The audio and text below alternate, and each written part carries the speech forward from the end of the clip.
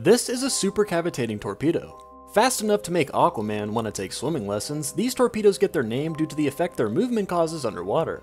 Known as cavitation, bubbles of low-pressure gas collapse in on themselves with enough force to create shockwaves, as well as a mini explosion of light called sonoluminescence. You really don't want this on a submarine's propeller, as millions of these tiny explosions can pop pieces of metal off as well as give away its position to enemy sonar. That's one reason why there's a cover on the back of our Howe-class submarines, as eliminating this effect is difficult and as a result, classified too.